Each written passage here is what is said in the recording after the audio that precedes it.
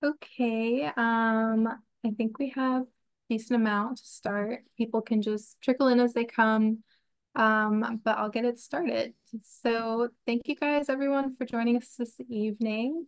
My name is Rihanna Azimi. I'm with the Office of Environmental Justice, and I'm going to be giving a quick introduction for this seminar. So the Office of Environmental Justice is responsible for coordinating EJ work across DEP. And for this series, we've brought a few of our colleagues out to talk to you guys so you can hear directly from them about their work. So this is a two-part series. We had the first part last week, and that was also on funding different environmental projects. So to give a bit of an overview of this project, we planned this seminar series because we've been hearing from advocates that they want a resource to learn about how DEP works. And they want this so that they can better advocate for their communities. Thus, the title of the seminar series overall is Navigating the DEP System. So whether you're just learning about environmental justice or environmental issues, or if you've been an advocate for a long time, there's always new programs, regulations, and also funding opportunities. And finding out what those are, what they mean for you or your organization or your community is not always so simple. So to make that process easier, we've created this series where you can learn about DEP's regulations, programs, and opportunities directly from our staff. So today and last week, the focus is state funding opportunities. So the Department of Environmental Protection in New Jersey is working to ensure that overburdened communities in the state are treated fairly. And part of that is ensuring that they get access to the resources they need, including financial resources. There are currently a lot of sources of money that target and prioritize environmental justice communities as a result of advocacy from these same communities asking for their fair share in New Jersey. So currently a lot of that money is flowing to us in the state, and we want to make sure that people know about it, that it's being equitably distributed, and that, as many people as possible are aware that there are these opportunities out there. So today you'll hear a bit about those and that work. And so I will pass it off now to our first presenter of the evening, Charles Jenkins, who's going to talk about funding water infrastructure projects. Thank you. Good evening, everyone. I'm Charles Jenkins. I'm the Assistant Director of the Municipal Finance and Construction element in DEP's Division of Water Quality. I oversee both the Clean Water and the Drinking Water State Revolving Funds. I'll explain what they are. You may have heard the term New Jersey Water Bank. Next slide, please. So today I'll give an overview of the Water Bank, give you some program information, go over the current intended use plans that lay out what funding packages are available, a brief overview of how to access the funds, and then some insight on technical assistance, which is efforts to identify needs and get projects ready before they actually come into the program for construction funding. Next slide, please. This is the website for the Water Infrastructure Investment Plan. This plan was developed after the bipartisan infrastructure law was passed by the Biden administration. It offered significant funds in addition to our typical state revolving funds. And there's a lot of information on this website about the program, how the program works, various documents and guidance and forms that can be used to facilitate projects going through the process. Next slide, please. So how the program works, there are various sorts of funds that come into the program. So starting at the 9 o'clock position on the left, every year we get federal base capitalization grants, both for the Clean Water Program and the Drinking Water Program. Over a 5-year period, we are also getting funds through the bipartisan infrastructure law. We did receive some American Rescue Plan funds, ARPA. So the state got roughly $1 billion, I think, and this program received a portion of those overall funds for water projects. Also, from time to time, there are state appropriations that supplement the federal funds. And then because it is a revolving fund program, as loans are paid back, that money comes back into the system. Also, we have a financing partner called the New Jersey Infrastructure Bank. You'll see that at the 5 o'clock position. They leverage our funds. So I'll explain that a little bit later. We use a combination of federal, state, and leveraged funds to stretch the funds farther so we can do more projects. So the end result of all of that is below market rate financing. And we also have principal forgiveness, which is similar to a grant, and also grants. We do have a special emphasis on high priority projects and providing enhanced assistance to disadvantaged communities. Next slide, please. So on the clean water side of things, this is anything water related other than drinking water. So it's wastewater, stormwater, groundwater, and also equipment. So eligible recipients in this program are local government units. So that's all the typical entities, utilities authorities, counties, regional water authorities, towns, boroughs, cities.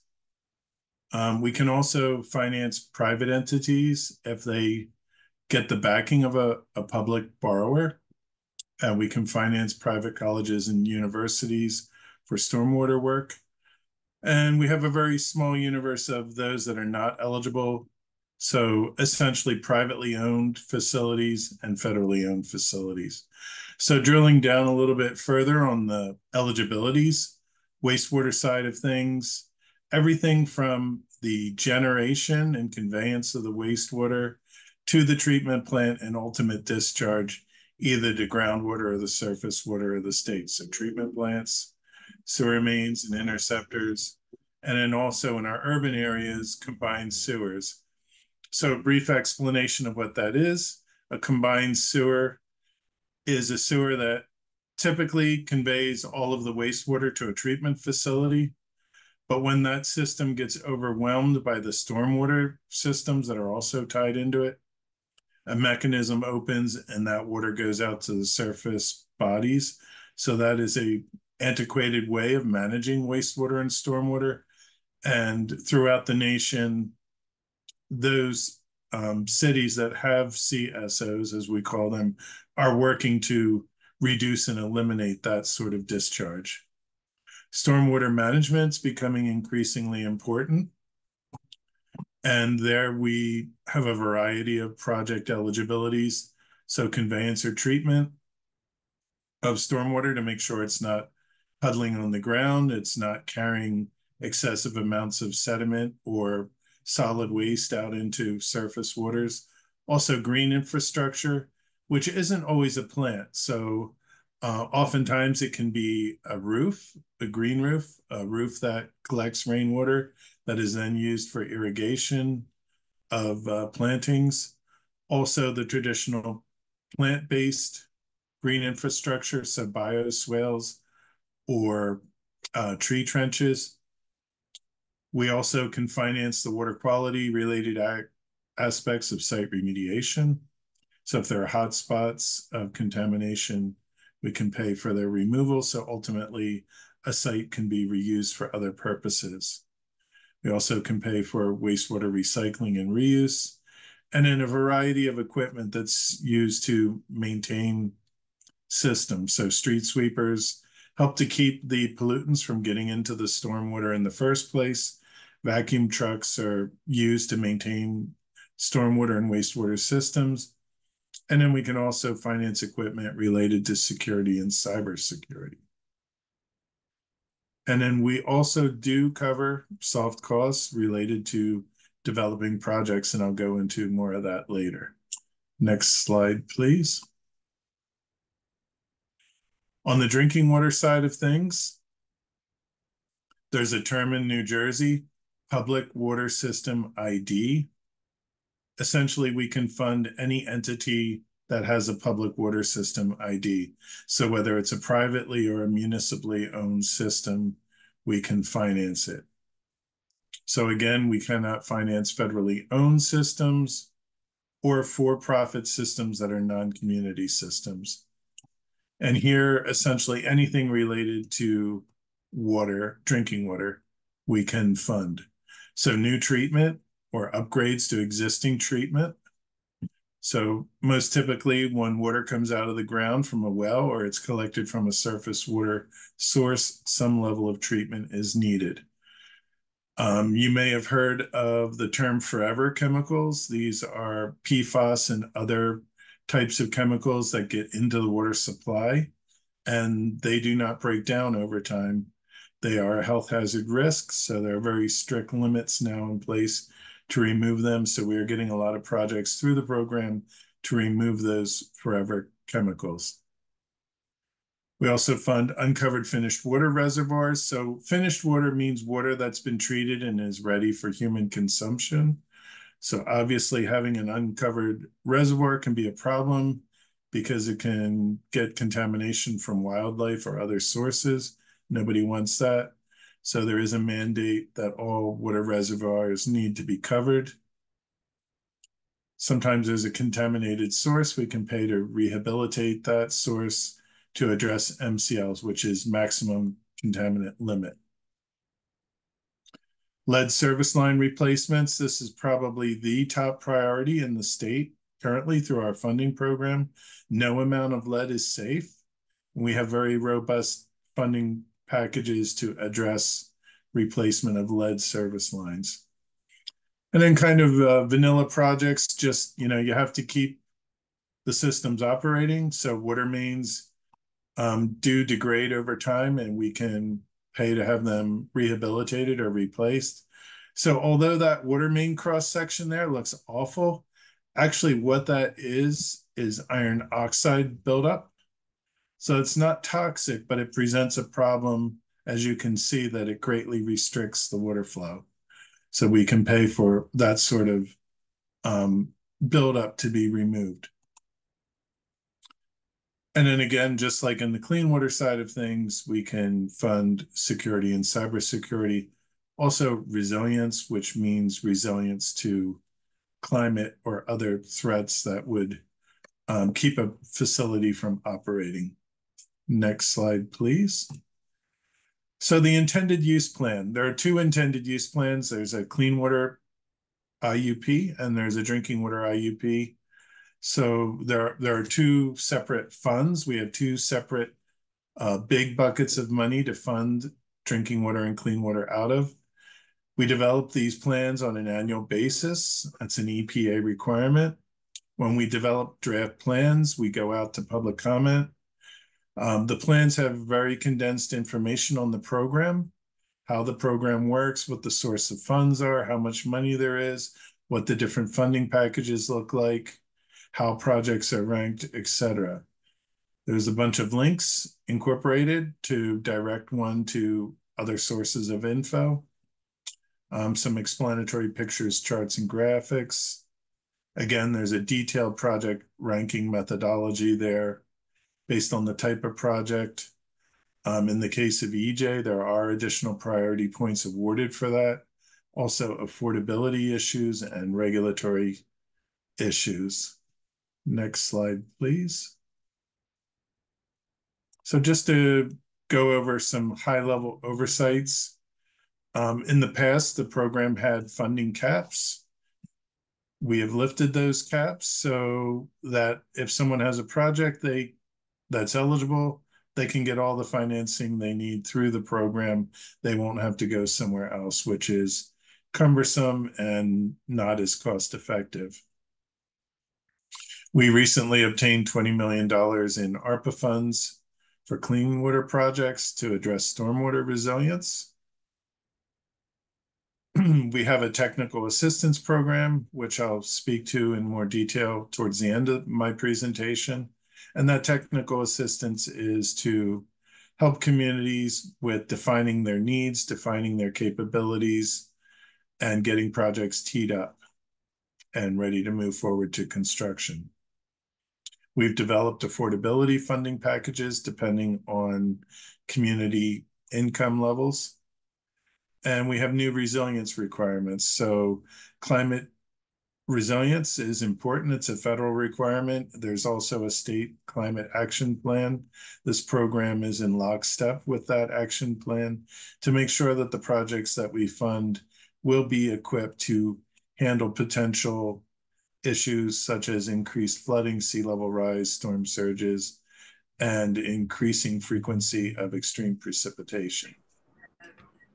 Next slide, please. So this slide just goes over how we rank projects. So there are a number of factors that are considered. One is the type of project, the type of need, how severe the need is, also the financial condition of the potential borrower. We do offer additional priority points for EJ communities. We factor in population and also if there's a local employment program in place. Next slide, please. So US EPA has a requirement called Justice 40. That means that a minimum of 40% of all funding needs to be directed to disadvantaged communities. Those communities often have trouble accessing the program for a variety of reasons. One thing we do try to do is make the projects more affordable through the program. So we develop affordability scores for every project or every community that comes in for financing. And that's calculated on a basis of that community's median household income divided by the statewide median household income. So for those that may not be familiar, an average is when you take a number of scores, add them all up and divide it by the number of data points. Median is where you select the value that's in this exact middle of a range of values. So we use that median. And you may see data online about things as simple as what's the average 401k plan for households in the US, and it may be at 200,000, whereas the median is usually much lower. So that median gives a much more accurate picture of a community's financial condition. We also factor in an unemployment. So if there's an unemployment rate in the community that's higher than the statewide rate, and adjust the score. And then also if the population trend is less than the state population trend. We also look at environmental justice, economic overburden community criteria, and that's where at least 35% of the households qualify as low income households. Next, please.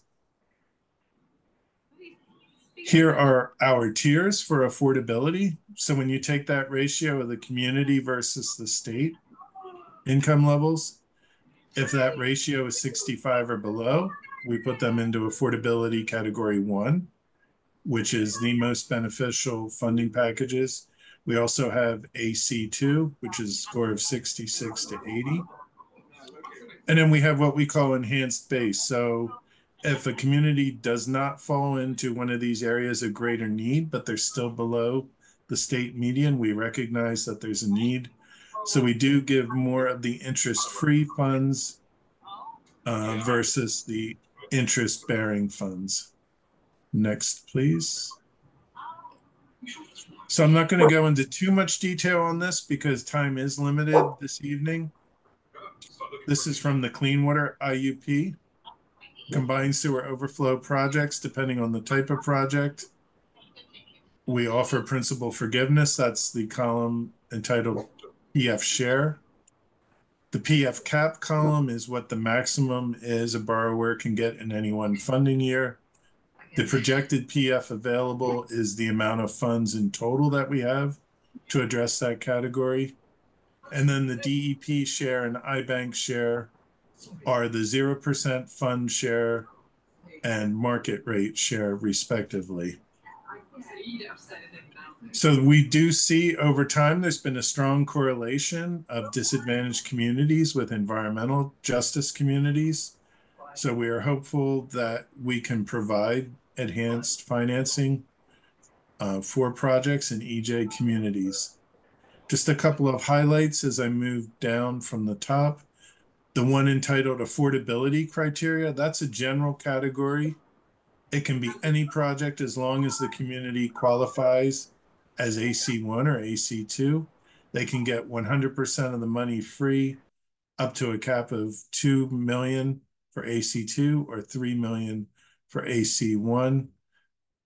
And then we do provide a 75-25 versus our typical 50-50 base rate.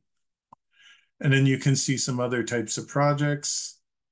In EJ communities, we often see stormwater needs. So there are a couple here I'd like to touch on. Overflow and stormwater. So 20% PF might not look like much, but there is 80% US EPA grant to supplement that. So our goal there for projects is to completely fund those projects with so-called free money. Also, stormwater resilience, we're looking to fund up to 100%. And then emerging contaminants, those are the forever chemicals, not only an issue on the drinking water side, but we're finding it's an issue on the clean water side of things as well. And then there is the base program. So that's the clean water. For the drinking water is on the next slide. Base program is 50-50. If the score is below 100, we move to 75-25. If a community has lead service lines, but they're not disadvantaged, we do offer 80% of the 0% interest money to make it more affordable.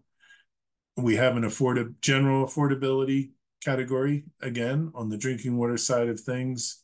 And then we have a more robust high rank affordability category.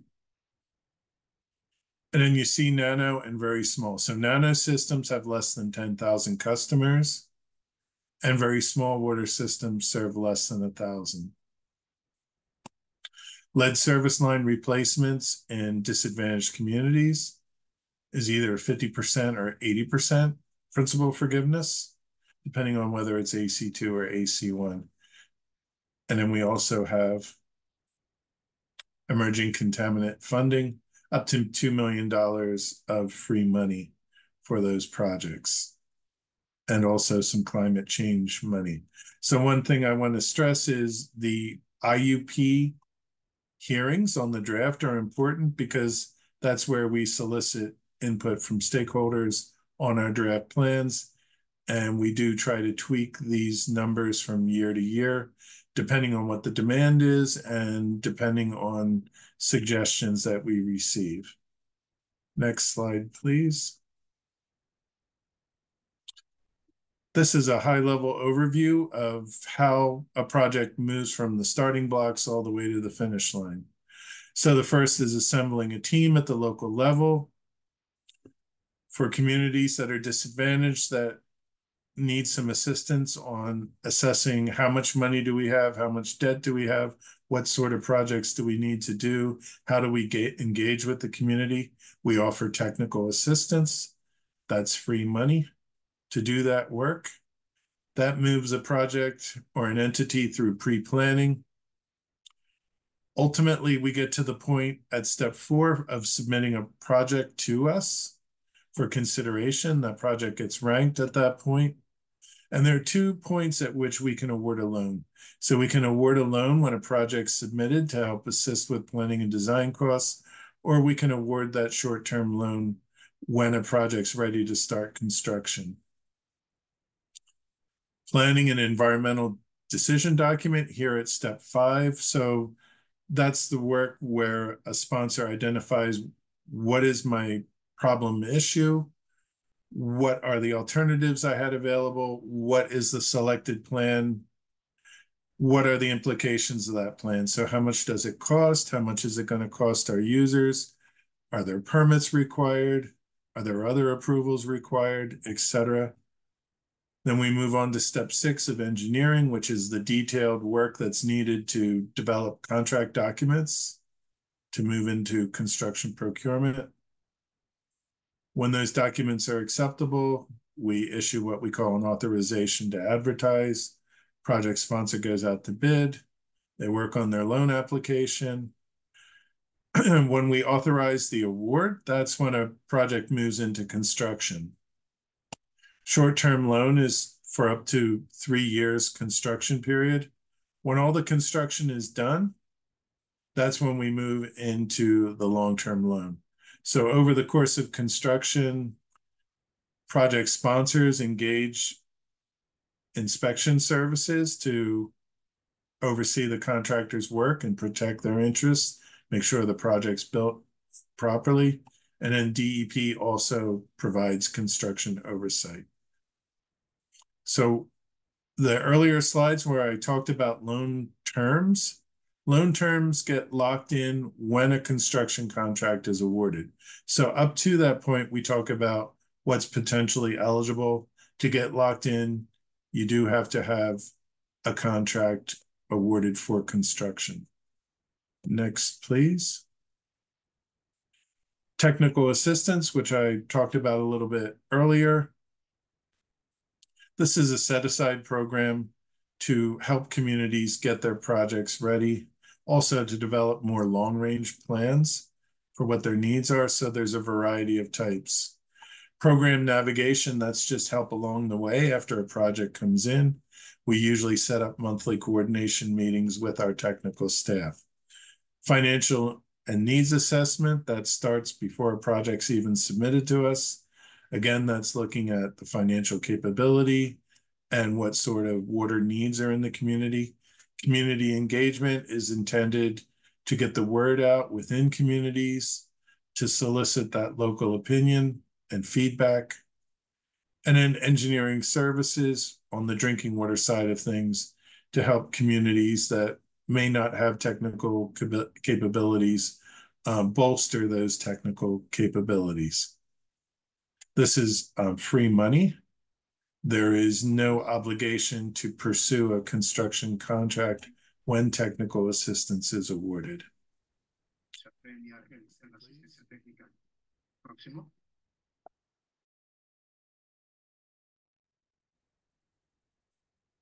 So to supplement that free money through the technical assistance program, disadvantaged communities that do come in for the TA can also now qualify for planning and design grants.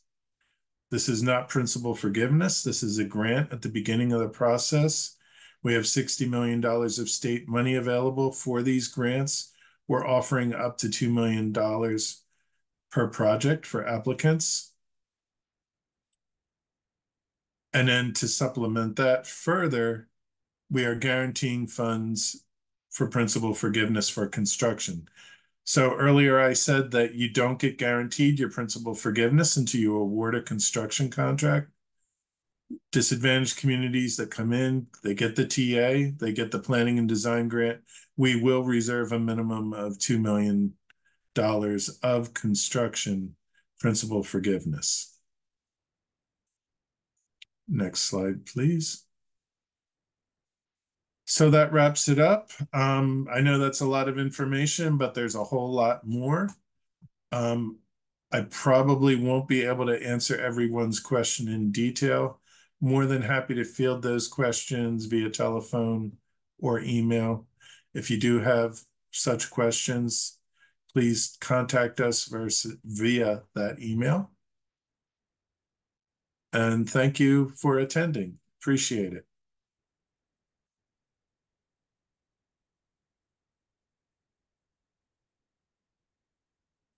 Thank you so much, Charles. We got one question in the chat from Wright.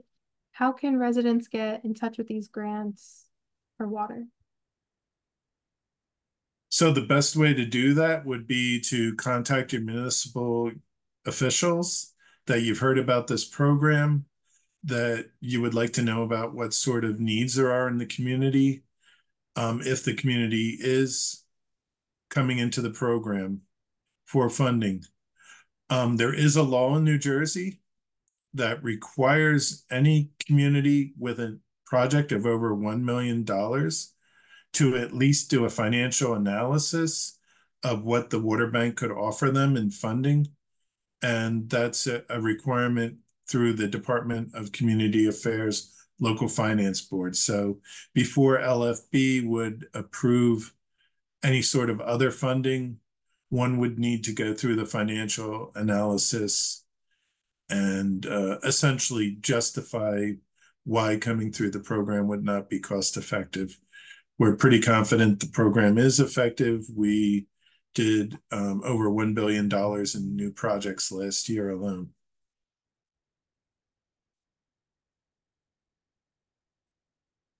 Great, thank you for that. Oh, and one thing I wanted to emphasize, and I forgot about it along the way, I apologize.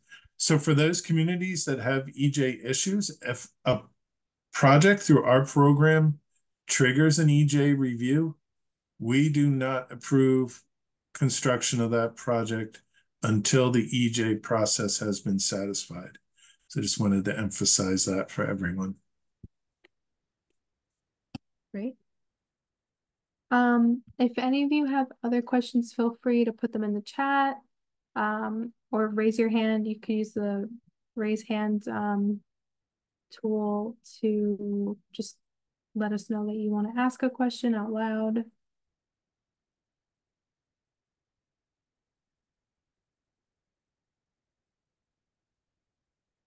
Okay. If we don't have any other questions, we could take them at the end, if you need time to process. So I'm not seeing anything else. So I'm gonna jump to the next presentation where we have Martha talking about open space and green acres.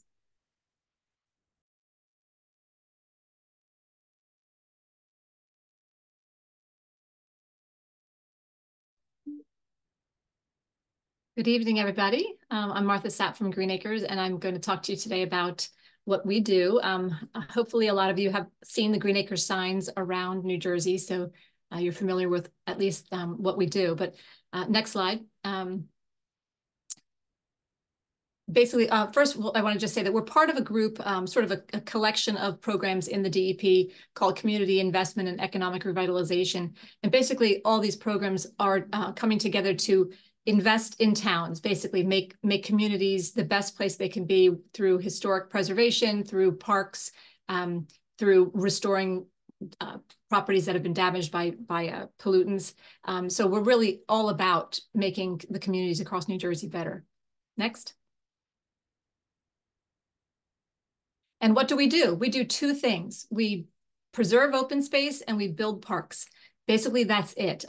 We have a state acquisition side that actually buys land for the state park system. But tonight, I'm going to talk more about the grants that we provide to local governments and nonprofits for some projects. Next. And the timing for this is perfect because we just this week announced our next funding round. We have annual funding rounds usually in February, and just like next year, it'll be February 5th is the deadline. And then we try to make approvals by Earth Week in April. So it's a very quick turnaround. We get hundreds of applications, and we do a pretty good job of reviewing them and turning them around quickly.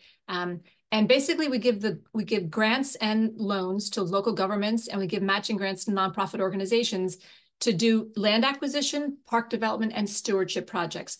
Those are the basic things that we do, and I'll get into those. One of the things that's part of our park development is a pretty new initiative, and that's to build completely inclusive playgrounds. A law was passed a couple of years ago called Jake's Law, encouraging municipalities and counties to build these parks where all children can play, regardless of their physical abilities or any other limitations they may have. And so we are giving incentive funding for that for one more year. Next slide. So what can we help you buy? We can buy any land. You don't have to read the long definition, but it's any land that will be used for recreation and conservation purposes, whether it's going to be passive open space, like a natural area, or a site that you want to build active recreation on, or passive recreation. We do urban projects. We do rural, suburban projects. We do parks everywhere in New Jersey. Next. And what can we help you build? Anything for outdoor recreation and conservation. We do not do indoor recreation. It's all about getting people outside. So again, active recreation like ball fields, tennis courts, boat launches, things like that, or playgrounds. We do fishing piers. We do just a variety of things. Anything that you could think of outdoor play, we'll fund it. Next slide. And stewardship. Stewardship is a more recent category that we fund, and it's really about natural resource protection. So it's not park development in terms of building facilities, but it's to restore the site to its natural state. So remove invasive species, clean things up, desnag the streams so they flow better, really land stewardship, taking care of it, putting it back to where it was before it got damaged or invaded by things that we don't want there. Next. And here are a couple of success stories. I love these before and after shots. There's some in Bayonne, Camden, and Jersey City where a lot of these are urban waterfronts, which now are spectacular. But there was a time back in the day when they were kind of scary industrial places where people didn't want to go. And we were very happy to go in there and partner with the local governments to transform them into beautiful urban waterfronts. So this is the kind of thing that we can do. Next. We want you to be innovative.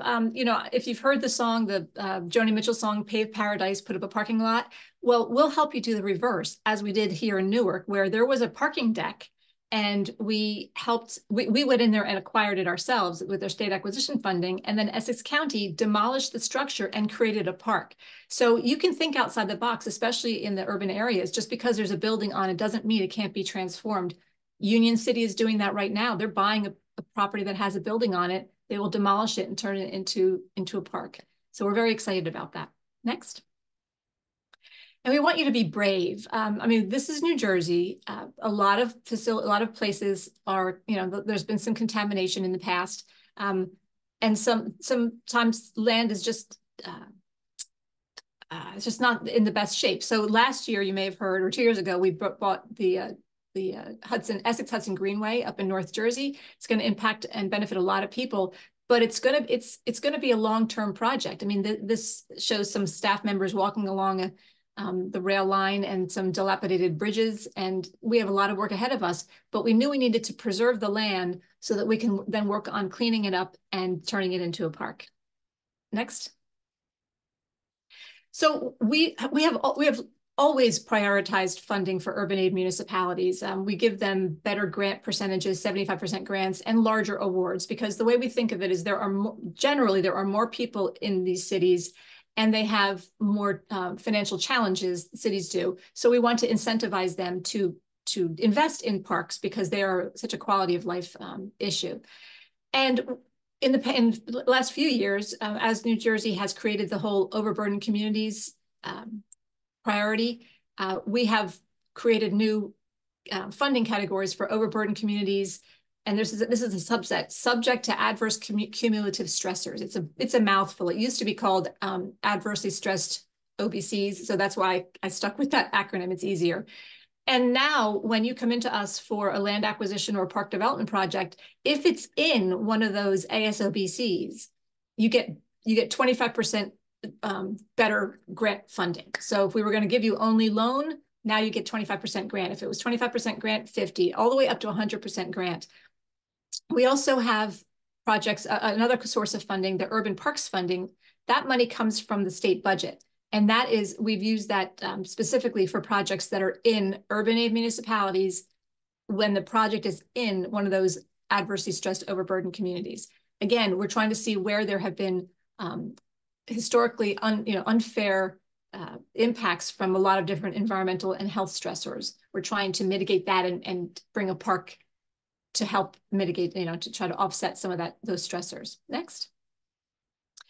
And we put our money where our mouths are. So just in 2024, we made awards that you see in front of you for local governments and nonprofits and the urban parks. State acquisition, we also got $24 million, which we'll spend around the state. But we are also on our state acquisition side starting a new initiative where we're going to partner with cities, and we might buy the land, but we ask them to help us maintain the property. And that's going to require some community help too, because in some cases we want community groups or individuals to sort of adopt the parks.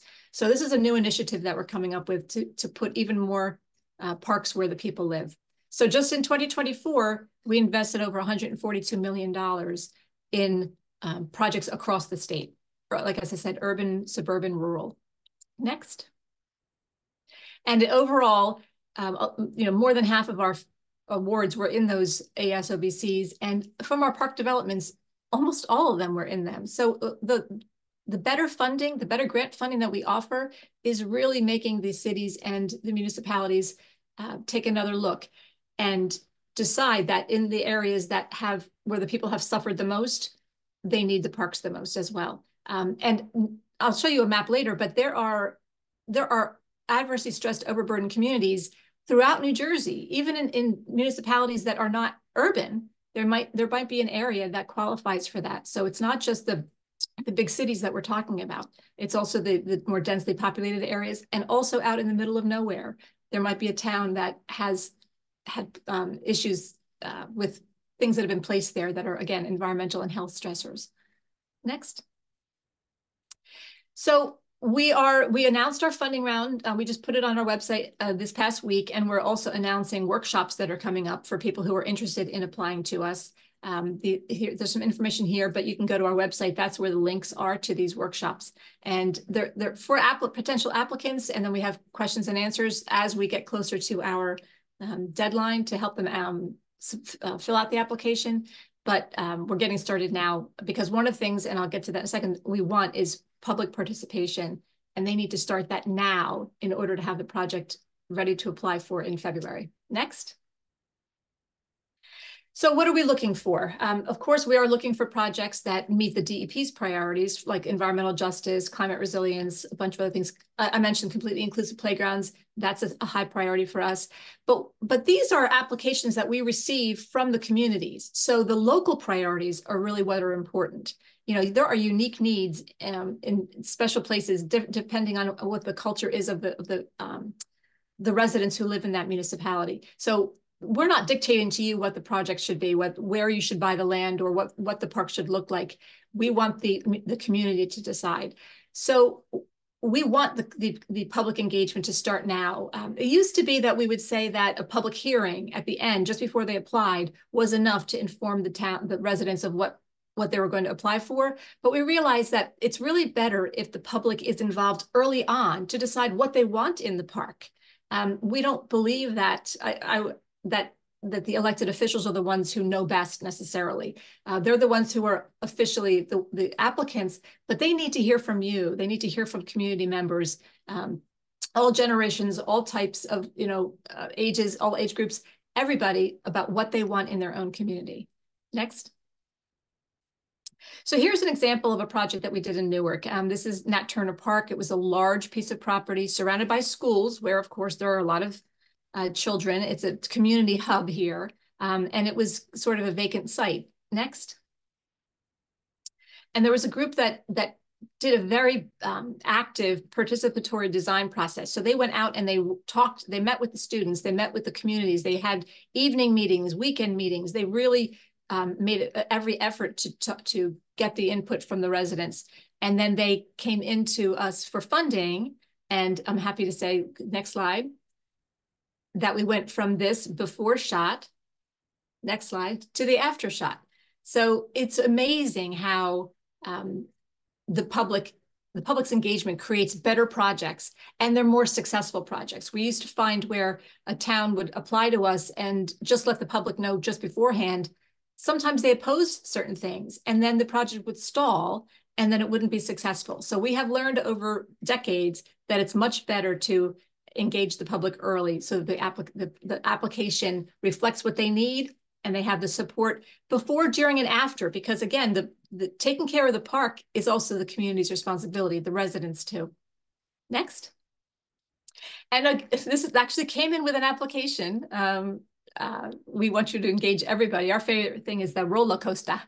I don't think we've ever funded a roller coaster, but we're open to it. Next. So one of the things that we're going to be doing in the future is we're going to be giving out planning grants. We used to give them out probably 30, 40 years ago, but we're going to do it again, because we realize that, again, the most meaningful projects are the ones that are well thought out. So we're going to be giving out grants for a variety of types of plans. So a community can identify what their open space and recreation needs are, identify what parkland they already have, and then figure out how to bridge the gap. where should we, where is there open space lacking in a community? And then they can apply to us to make that a reality, to actually preserve the open space or build the park where they've already decided there is a need. We're going to roll those out probably the beginning of next year. We're not quite ready for those yet. We're focusing right now on the regular acquisition and park development applications, but the planning grants are coming. Next. So we're putting our money where our mouth is. We went through a planning process over the last 2 years called Outside Together. Next. And it's a big name, the Statewide Comprehensive Outdoor Recreation Plan for New Jersey. We're required to do this planning document every 5 years so that we can be eligible for federal funding from the National Park Service. So we looked at who we are as a state. What are our demographics? Where do we live? Where most of the residents live? And how are we doing in terms of providing open space and recreation to the public? Us as a state agency. Next. We did a huge public survey. There were 15,000 responses. It was in multiple languages. It was open for a month. We had a lot of input we had some focus groups. We had a lot of resident input, and we learned a lot. Next. So we don't have to get into the details here, but some of the questions we asked were, what takes away from the satisfaction for outdoor recreation? And you can see I put a thing in there that the biggest thing out there was bugs. People, so they stay away from the outdoors because they don't like the bugs. But we also asked them about how do they find out about what's available in their parks for programming and things. And most people, it's from the internet. So this is informing us, and then we're also informing our applicants. This is how you need to reach people. This is how people are finding out about things. So if you want to get people out into the parks more or engaged in anything going on in the community more, these are some of the ways that they're telling us they learn about things. Next. Again, so also we want to know how you get there. So the vast majority of people drive themselves, and this is how long it takes them to get to their favorite parks. And this is not exactly what we're looking for. We really want there to be a park within a 10-minute walk of everybody, within a quarter mile of everyone's home. That's what we're aiming for. Next. Oh, that's what I just said. Okay, so we do have an open space map, and it does, we're always updating it as more and more land gets preserved. But the green area, that's parkland and open space, and there are areas where you can see there's a lot of space between the green areas. So we're focusing on those with our funding to try to get those communities to apply to us for funds. Next. And these are just a couple of things that the public told us that they wanted. They wanted more events in their parks, reasons to get out there. They also talked about fees to go in, to use parks. For a couple of years, the state parks were free. I know the fees are back now, but these are the things that we found out through our outreach in our own planning process. And then the obstacles, again, if people don't have transportation and they don't have a local park, then they won't have the opportunity that they deserve. Next.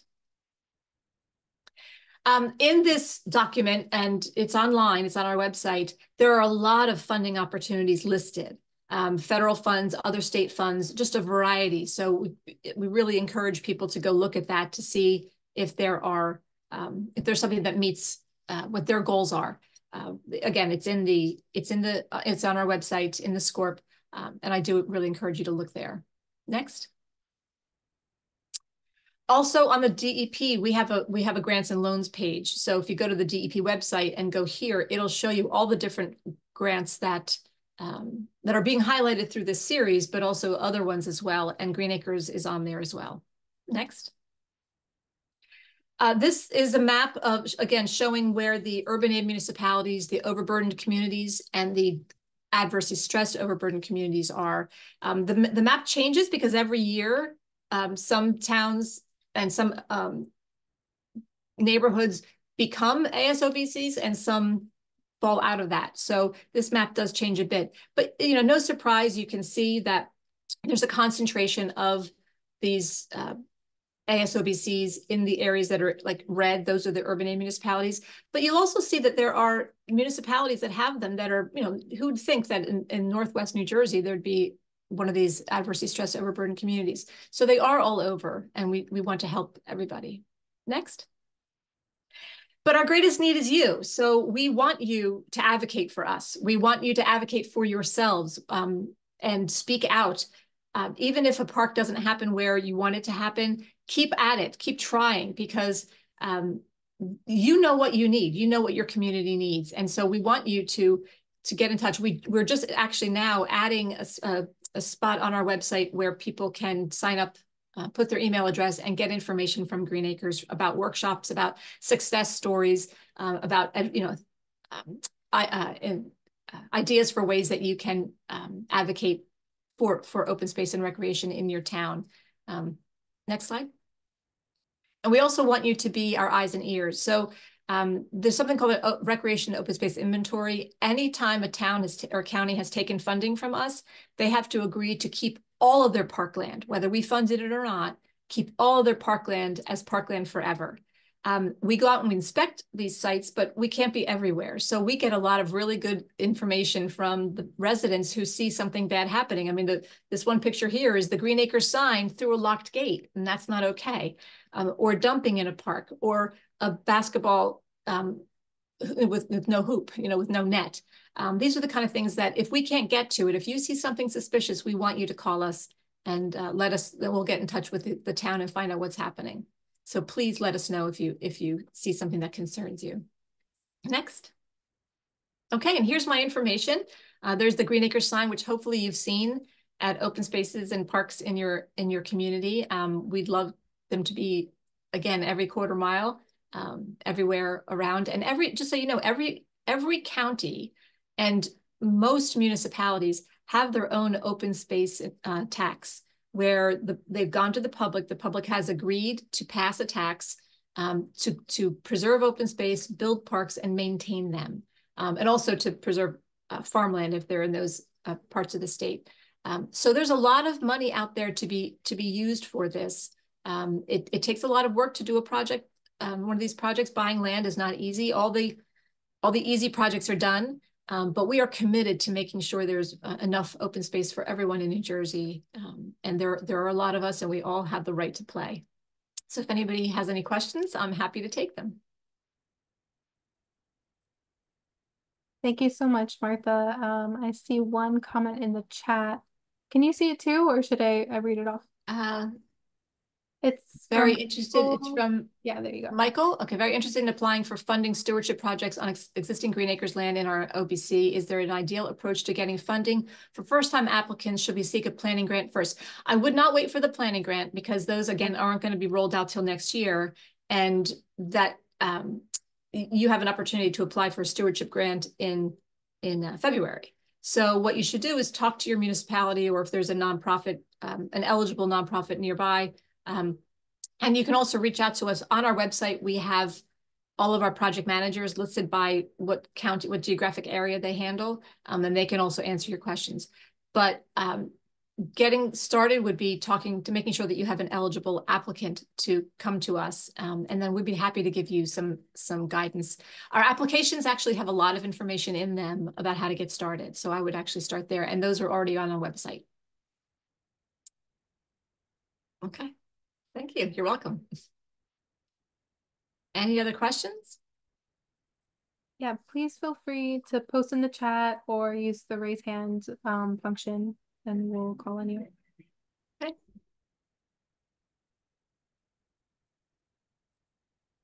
I had a question, Martha, actually. I was wondering, for the number to report like any issues with Green Acre sites, could they also call the Warren DP hotline?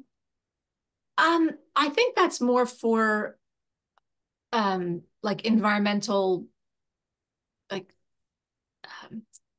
emergencies, like sort of like, oh, I guess you could, but I don't think anybody's ever, I don't know that we've ever gotten a referral from them. But I guess you could. I just see that as more like where there's a spill or an environmental, something dangerous, but I could be wrong. Yeah, let's share that number. Is it this one on the slide, or I think it was a different one? It was, I think it was, this one would work. I mean, this one, there was a number. Actually, let me see if I can find it online. Okay. And I see David Steinberg has raised his hand if you want to unmute yourself and ask your question. Sure. Martha, I'd like to find out if funding might be available for multiple small parcels of land, which our borough has, which our borough owns, and there must be about 4 or 5 pieces of property that are just literally unused. And I could see many parks. They're not very big pieces of land, but they certainly could be something where people can utilize in one way or another. Would funding be available for something like that? Um, in a way, yes. Unfortunately, we stopped doing multi-parks a couple of years ago because we found that most towns didn't have the capacity to do more than one project at a time. So we don't do multiple parks at a time, but they could come in a park at a time. Or if the parks are sort of linked in any way, then that could be considered one project. But if it's multiple projects that are sort of standalone, it just doesn't. They don't tend to be successful at doing more than one at a time. And we're trying to get projects done within a 2-year period. And multi-parks just ended up not being time efficient. But absolutely, we'd love to help improve those parks. I just don't think it could be necessarily done in one fell swoop. Okay, at least you're given a sliver of hope. Oh yes, we'd love And to. Yes, we'd love to help. and as far as I'm concerned, where there's a sliver, to me that's just about as good as saying yes, yes, yes. Okay, well, yes, yes, yes. We want to help you We will find improve out your when we parks. submit. Okay. Thank you so much. Sure. The number that I had put up before was 609-940-4440. That's the number that people can reach. That's our compliance side. But you can call the main DEP, the main Green Acres number, or our own. Go to our website and contact us through that too, and we'll get the information to the compliance inspectors.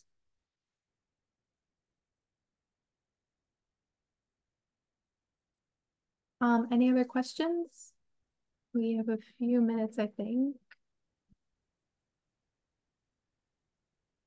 Oh, I see from Roger Heitman, is there a grant for an art and music open space with ADA accessibility? Art and music open space. Well, we have funded amphitheaters in parks, if that's what you mean. And everything that we build has to be ADA accessible. I mean, everything that we fund has to be ADA accessible. The completely inclusive playgrounds is taking it up a notch, but everything has to be accessible. Everything we build. I mean, it gets a little bit confusing when it's open space projects, because in terms of how much what the trails and what the surface has to be, that kind of thing. But regular parks or certainly an amphitheater or something like that would definitely have to be barrier free, ADA accessible.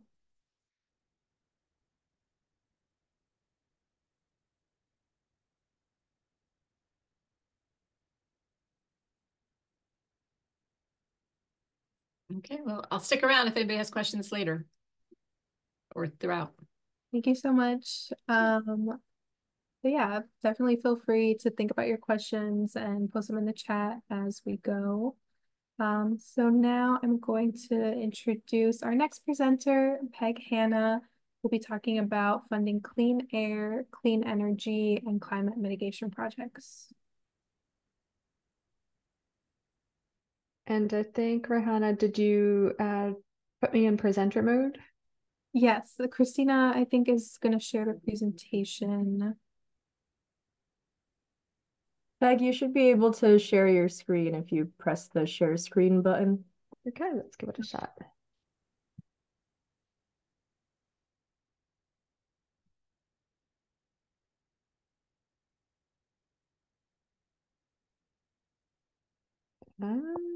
That's not it. Hold on one second, it disappeared.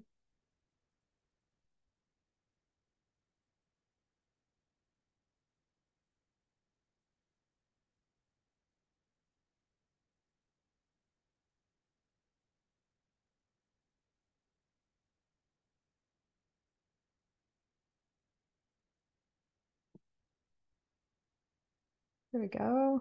Okay, let's try again.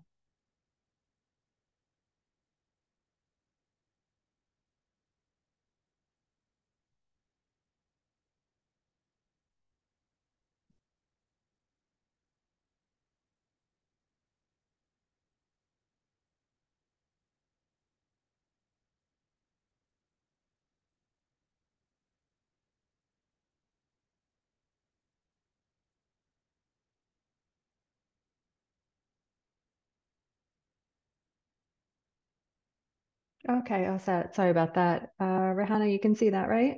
Yep, looks great. Very good. Okay, let's just jump right in.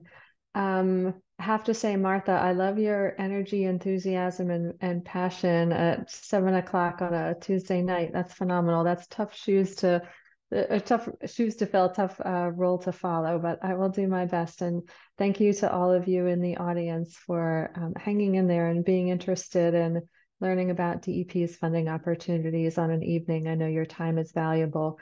So hopefully this will be concise and get you the information that you need quickly. So today I'm going to talk about, in all slides but one, transportation electrification funding, because we have so much of it and it's spread across so many agencies that I want to make sure you at least get a flavor for some of the things that are available to you. So we have a ton of different programs that fund EV charging stations as well as electric vehicles themselves, span across 3 agencies: New Jersey DEP, our Economic Development Authority, and our Board of Public Utilities. There are also federal grant programs available as well as federal tax credits. So this is a great time for those of you kind of on the fence about transitioning to electric vehicles. This is really a great time to take advantage of some of these opportunities. So the first program, and the one that I'm the proudest of, is our longstanding inaugural grant program for EV charging stations. It has 3 components: level 1 and level 2 chargers, which are what I call the slow and medium speed chargers, are first come, first serve. Almost anyone can apply for them. You can use them for multifamily homes like apartments and townhouses. You can use them for workplaces or public places, as well as for fleets.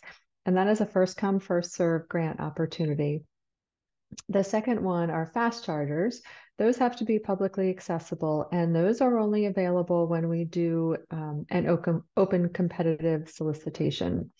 And then I'm also going to show you a slide in a minute about community fast chargers, which will also be only open during a competitive solicitation.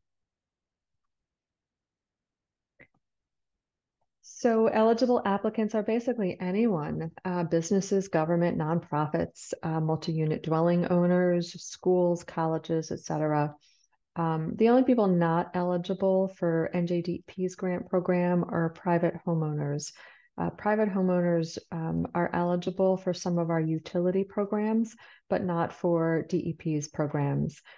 You can see here that many of the costs associated with buying the charging station, delivery and activation fees, warranty, etc., are covered by the grant. And then on the far right, you can see the reimbursement amounts, and they are somewhat proportional to the cost of the charging station. So the level 1 or slow charger is a cheaper charger, so we're only giving you $750 for that. The level 2 or medium speed chargers are a little faster as well as a little more expensive, so we're giving you a little more money for that at $4,000. So to date, we've had this program up and running for, gosh, I want to say probably 6 years. And we've given out about $14 million for over 1,000 chargers at almost 400 different project locations. You can see the spread here. It's about 50% for public locations, about 30% for a workplace, and 20% for multi-unit dwellings, which is our fancy term for things like apartments, townhouses, and condos. And then you can also see the breakout for workplace projects, which are equally important. We are very excited that we won a national competition to specifically expand access to EV charging for New Jersey's multifamily households. So we were awarded about $10 million to give grants, well, to work with 5 communities specifically: Atlantic County, the Borough of North Plainfield, Borough of Oakland, City of Hoboken, and City of Jersey City. So those towns will be running their own sub-grant programs. And then we will also do an open competition for the remainder of the funding. So stay tuned for that. If you live in a multi-unit dwelling, own a multi-unit dwelling, or know somebody that is interested in installing a charging station in a multi-unit type of dwelling. So this is what I just explained. The first part of it will be a competition directly from us. And then the second part of it, subprogram 2, will be with those 5 towns that I mentioned. So you can look for the grant opportunities to come directly from them. If you are a local government and want to go ahead and buy your own charging station, we do have a state contract that was awarded earlier this year. It's valid for 3 years, but will likely be extended. And these are the companies that are on state contract. So if you're interested in doing that, might be a little cheaper than going out and buying directly. Okay, so that is the EV charging grant opportunities that we offer. I'm going to switch over to vehicle charging opportunities.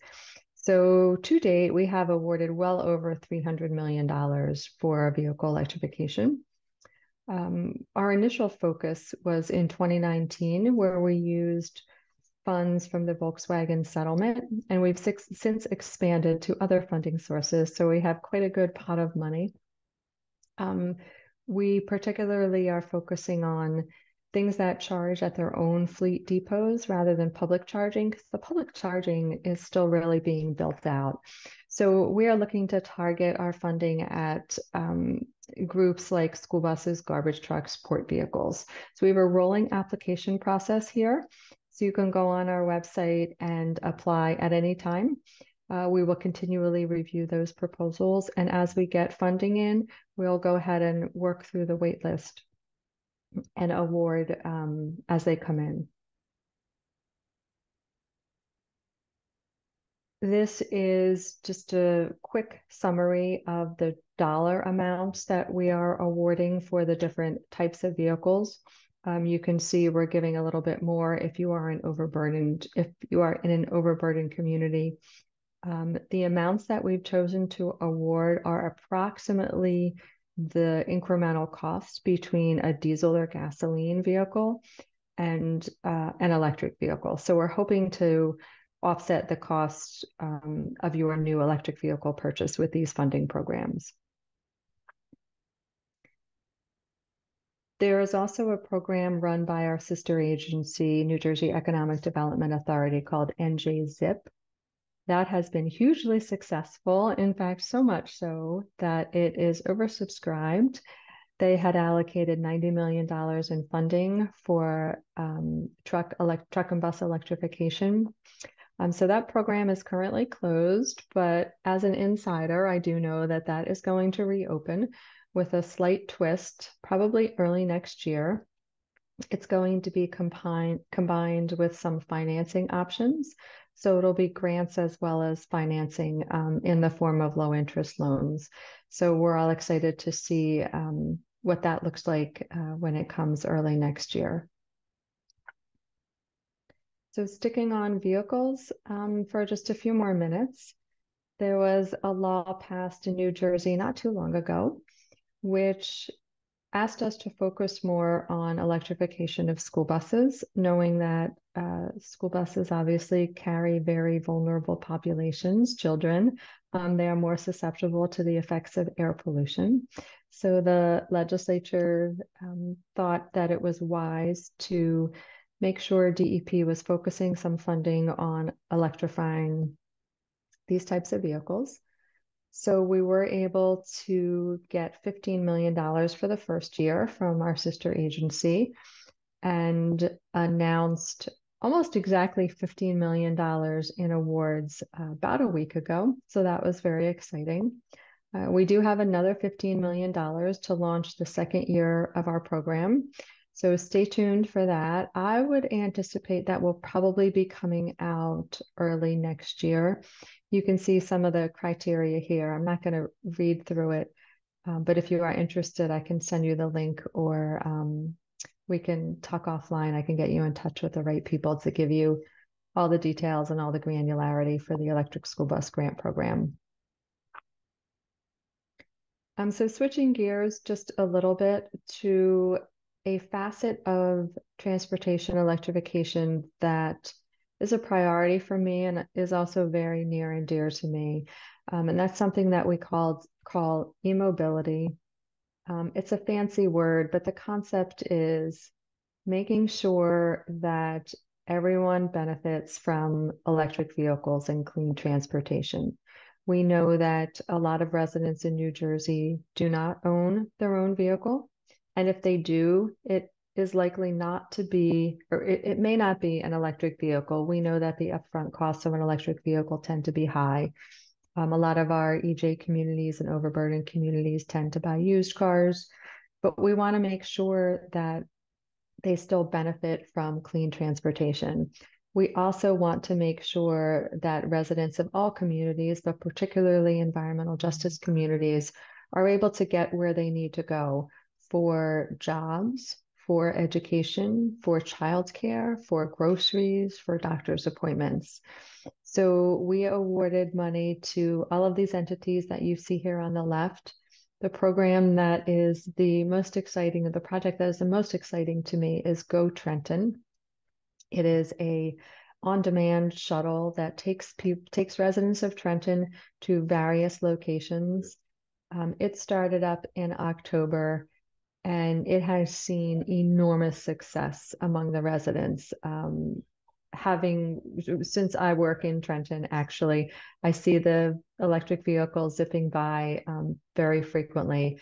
And we actually did a 1-year press event for the 1-year anniversary not too long ago. And the drivers of these vehicles are actually residents of Trenton. So some of them were there. And it was just really neat to see that we were able to accomplish so many things with this shuttle service. So we were able to employ some of the local residents. We were able to bring clean transportation to the residents, and we were able to get them to places where they normally or previously had a hard time getting to. So in case you weren't scribbling furiously as I was talking for the last few minutes, I wanted to let you know that we do have all of these incentive programs summarized on our website, all in one place, not just New Jersey DEP's opportunities, but also those of our sister agencies, the Board of Public Utilities and EDA.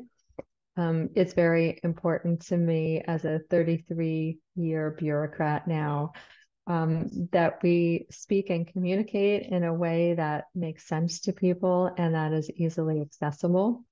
So feel free at your leisure to go to this link here and you can see a summary of all of the different transportation related opportunities that we have. I'm going to talk just for a minute about direct pay. I don't know how many of you have heard of direct pay. When it first came to my attention, it was a foreign word. I said, "The heck is direct pay?"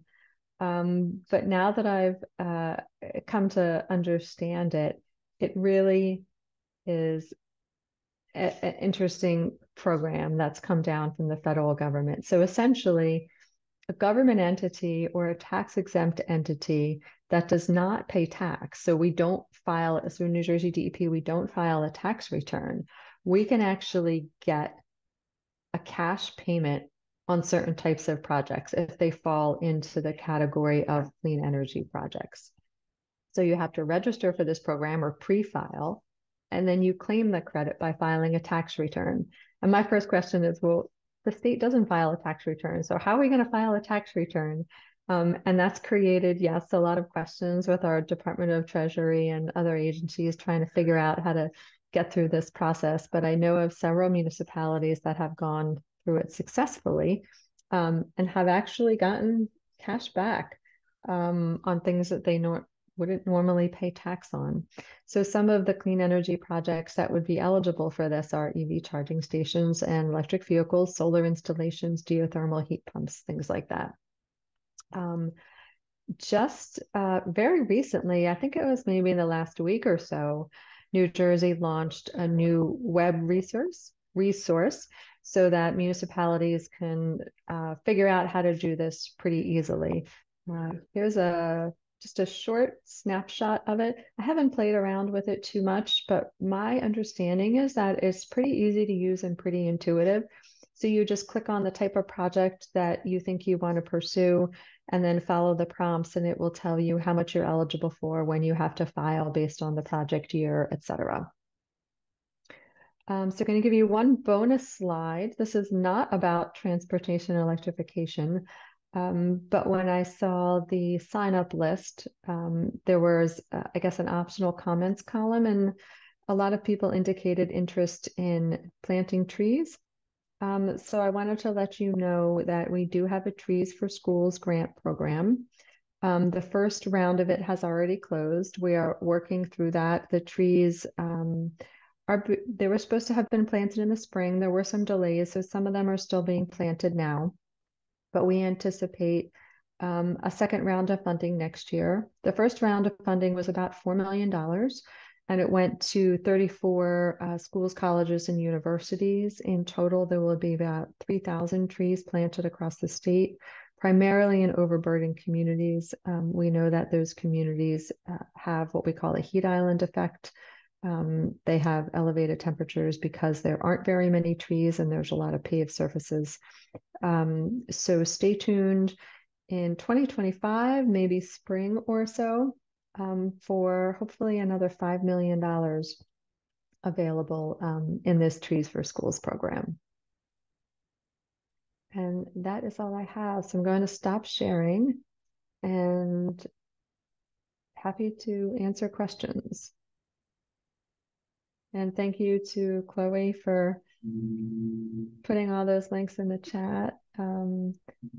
I see a question from Alexa about competitive solicitations for It Pays to Plug In. So Alexa, for the level 2, the medium speed charging stations, that is on a rolling basis. You can apply at any time. For the fast chargers, we don't have anything in the near term. No competitive solicitations in the near term for the fast chargers. But if you sign up for our listserv, which is drivegreen.nj.gov, you will get notified as soon as we do that solicitation. Looks like there's also a hand raised, maybe. Or there was, did it go down? I'm not sure. I thought somebody named Jennifer. Jennifer M, I see your hands raised if you want to unmute yourself and just ask your question. Sure. Yeah, thank you so much. So I'm currently doing a grant application that's due November 21st to the EPA, and it's a community change grant, and it's a $20 million grant, and it's all for everything you're talking about. So we're a disadvantaged community in Rahway. I'm sure it's the Housing Authority. We're putting into the grant vehicles for rideshare, solar, carport solar. This is for 5 different agencies in Rahway, including the schools, Housing Authority, Rahway River Watershed Association, the Union County Utilities Authority, and one more. I can't remember anything anymore.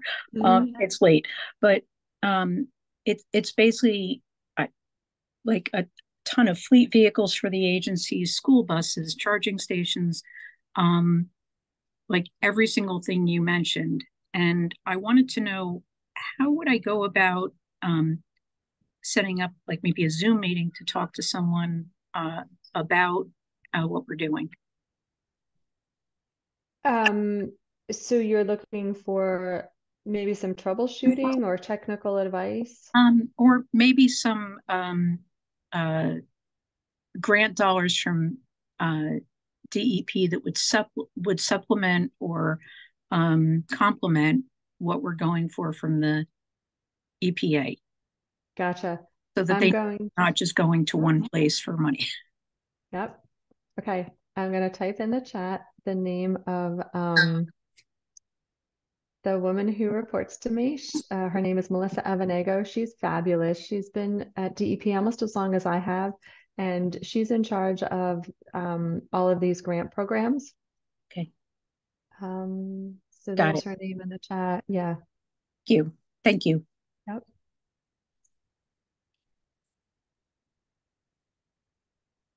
Are there any other questions? Everyone's hungry and wants to eat dinner.